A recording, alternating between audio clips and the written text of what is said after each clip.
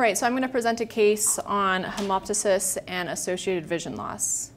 So this is a 13-year-old African-American girl who has a history of chronic hemoptysis and resulting hypoxia and anemia. And upon admission, she was found to have profound vision loss, and therefore ophthalmology was involved. So her past medical history, she was a very healthy young girl until about July of 2014 when she developed hemoptysis while she was playing basketball. Prior to this, she had never been admitted, never been on any medications. She had repeat admissions over the next 20 months at various institutions in Las Vegas, and she was treated with several high-dose steroid pulses followed by oral tapers. And then she also received 2 doses of Cytoxan, and that was in July of this last year, and then that was discontinued. She had a working diagnosis of idiopathic pulmonary hemosiderosis. So her ophthalmic history, in about September of 2015, she had a very severe episode of hemoptysis, and her hemoglobin was reported to be a 2 by her grandmother. However, upon reviewing her records, it looks like her lowest hemoglobin was about a 5.9. She reports that her vision became very blurry after this and that she had associated right eye pain. And then she was seen by ophthalmology in Las Vegas. We have only some of those records. And her vision was reported to be count fingers at 1 foot in her right eye and 20/30 in her left eye. There was no APD, and she was referred to retina because she was felt to have some sort of macular irregularity, though her MAC OCT was normal. And we don't have the records from that retina specialist. And then in January of this last year, she was seen again. Her vision had worsened to light perception in the right eye and 20/50 vision in the left eye. Again, there was not an APD, but she was referred to neuro-ophthalmology in Las Vegas. And again, we don't have those records. So in February of this year, she completed a 6-month course of steroids, a very slow taper that started at 80 milligrams twice daily. And then the first week of March, she noticed a decrease in her vision again. She was seen by the general ophthalmologist, who noted that she had no light perception in her right eye and 20/60 vision in her left eye. It was the first time an APD was noted, and she was sent to get some imaging.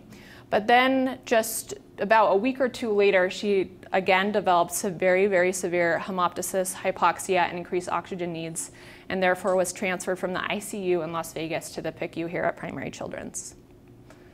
So her initial examination by ophthalmology the day after admission was no light perception in the right eye, 20/25 vision in the left. She was unable to see any color plates with the right eye, and she had got 4 out of 8 Ishihara plates in the left eye. Her right eye constricted to consensual light. Her left eye was sluggish, but constricted to both direct and consensual light. And there was a very large APD. Her extraocular movements were full, and her IOP was normal. Her orbits, lids, and lashes were normal, and her conjunctiva and sclera were white and quiet. Corneas were clear bilaterally. Her anterior chambers were deep and quiet. Her lenses were clear, and her fundoscopic exam showed bilateral pallor of her optic nerves, but her macula, vessels, and periphery were normal.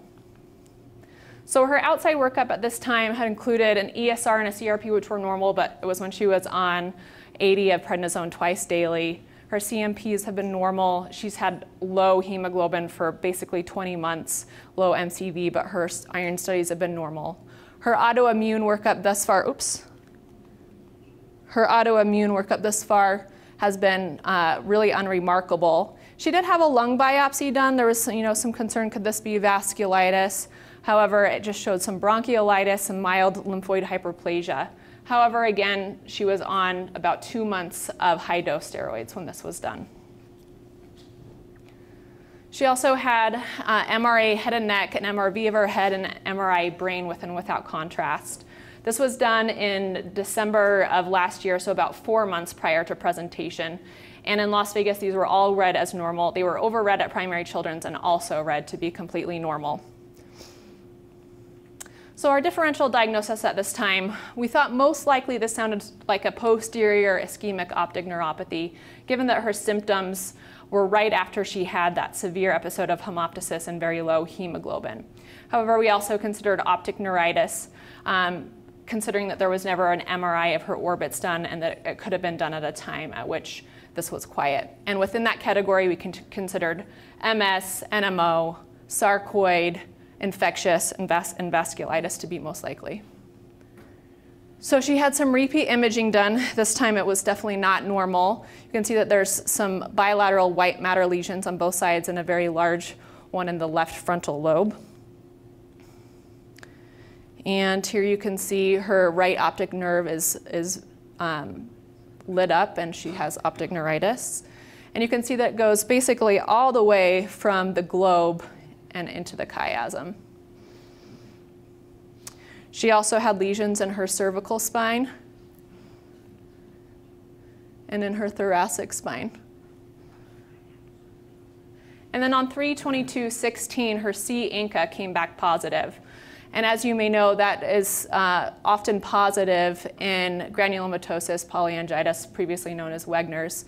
However, usually both the MPO and PR3 are abnormal, and usually there'll be some signs of vasculitis. A CT angio of neck, brain, and chest was done, all of which were completely normal.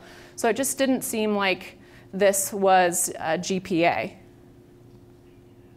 So we brought her over to clinic the next day, and as you can see, she had bilateral optic nerve pallor, and strangely, she actually had more cupping on the left eye compared to the right, even though it was the right eye that had the poor vision.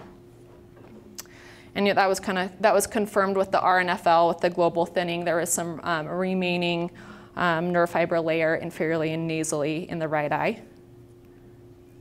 And then her visual field in the left eye showed a temporal defect, and she could not, she was no light perception, so we didn't get one of the right eye. So her medical course, she did develop transverse myelitis the next day after neuro-ophthalmology clinic, which started with leg pain, and then she developed numbness of her feet and toes, and then it ascended, and she actually developed paralysis of both her legs. Then she had a lung biopsy done due to her positive C-ANCA, and she was off prednisone for a month at that time, so we felt that maybe it would show something new. And right after the biopsy was done, she was started on high-dose prednisone. So then the next day we got some big answers, some important answers. Her NMO came back positive, had been drawn twice, and both of them were positive. Her high-dose steroids were continued, and she started on plasmapheresis. A few days later, her wedge biopsies came back, and they were consistent with vasculitis. And there were no granulomas seen, so that kind of did not completely rule out, but felt like the sarcoid was less likely given that there were no granulomas seen. So basically, at this point, we felt that there were two diagnoses, one being neuromyelitis optica and the other being vasculitis. So after she received about 4 treatments of plasmapheresis, her strength started to increase. She became more stable from a pulmonary standpoint, and she had some subjective improvement of vision out of her right eye.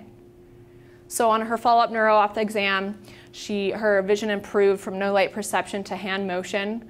Her left eye vision did not improve. It was still 20/50. She had a 2.4 log APD in the right eye. Her extraocular movements were full. She was still having a little bit of pain with upgaze, and her intraocular pressures were normal. Her anterior chamber did show a few pigmented cells, but was otherwise unremarkable, and her fundus exam was unchanged.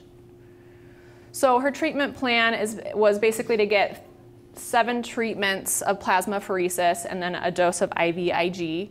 She was started on rituximab and will be on that for a long time, and then she will have a very slow taper of her prednisone.